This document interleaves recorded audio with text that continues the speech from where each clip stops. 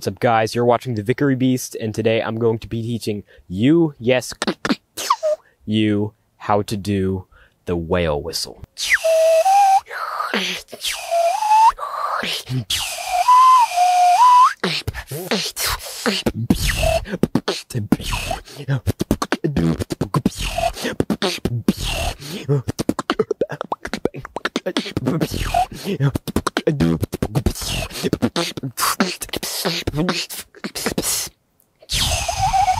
This is going to be a really short tutorial, mainly because I already made the laser whistle tutorial, which is a similar position, though it's a really different sound. The laser whistle is and the whale whistle is.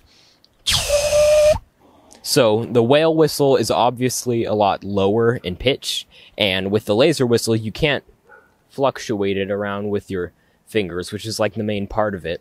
So anyways, you're going to either learn how to do the laser whistle, or if you can already do it, great. But instead of the air coming directly out of your throat in between the two front of your teeth here, like, you want to direct the air to one side of your cheek. So basically, in normal breathing out terms, it would look like this instead of. For the laser whistle, it would be.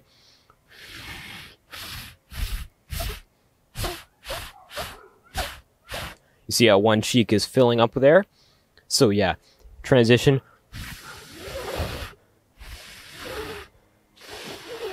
You want the air coming out of this side. You can choose a side. For me, I normally go to the left side. That's just natural for me, but you can choose whatever side you want to, or whatever feels comfortable. What a lot of people don't realize is the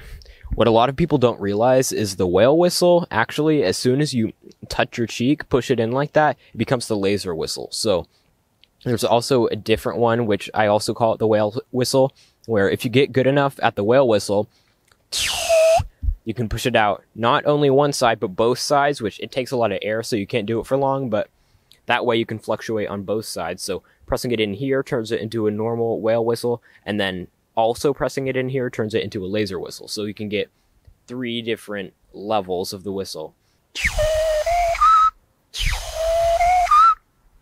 And another really cool way that you can mess with the sound is you can vocalize it, either, you know, normal chest voice, or you can use head voice or falsetto.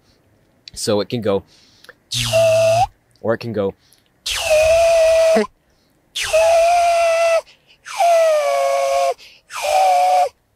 and you can still fluctuate it just like that.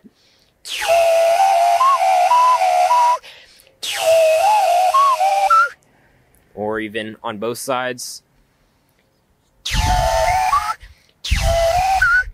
Or you can do it chest voice. Or you can even combine it with something like a chest bass or throat bass.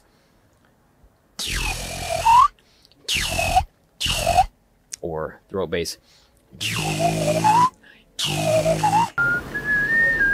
You can also pull out your cheek, which I found out a different whistle. I don't know if I can still do it. I can barely do it now, but when I had a gap in between my teeth right there, when I had teeth extracted, I could do it really well. It was like a special sound. I used it in a few videos. That's actually not a whale whistle, but you can pull out your cheek for extra airspace with the whale whistle. So it'll sound like this.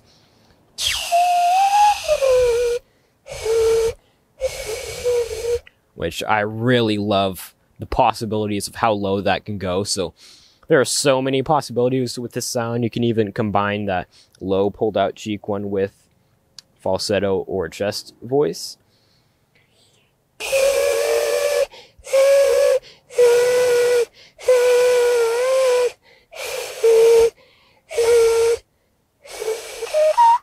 But yeah, so that was the whale whistle tutorial, and I'll see you guys in the next one.